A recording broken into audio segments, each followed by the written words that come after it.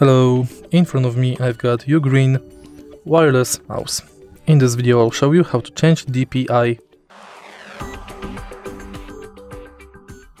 This wireless mouse has 5 types of DPI: 800 DPI, 1200 DPI, 1600 DPI, 2000 DPI and 4000 DPI.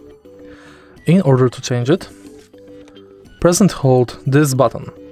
After this LED light will blink. If it blinks once, it will be 800 DPI. If it blinks twice, it will be 1200 DPI.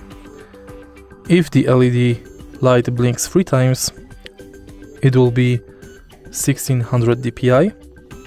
If the LED light blinks 4 times, it will be 2000 DPI. And if the LED light blinks 5 times, it will be 4000 DPI. And that's basically it. If you find this video helpful, please leave like, comment and subscribe.